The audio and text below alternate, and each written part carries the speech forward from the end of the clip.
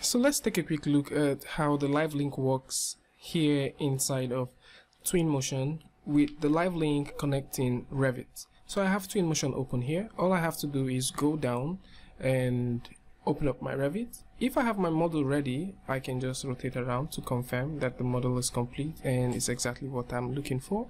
I can go through and just go over to the TwinMotion tab and click See in TwinMotion.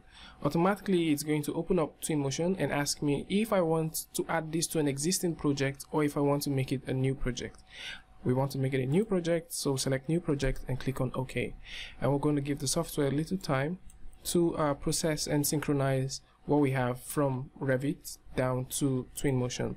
Now for the UI, it's relatively easy to understand how the UI works.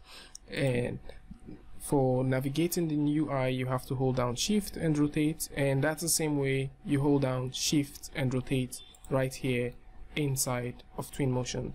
If you want to change anything, you can go all the way to Help and click on Navigation and change to the navigation that best suits what you want to do.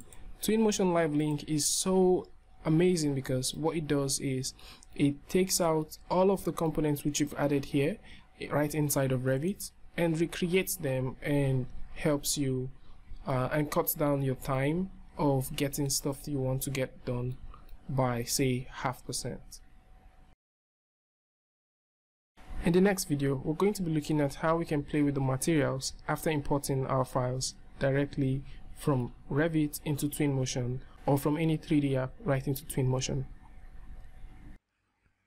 Hi, before you click the next video on the top right corner of the screen, if you like what you've just seen, click on the like button and hit the subscribe button. Don't forget to turn on notifications so that you get updates next time we upload a new video.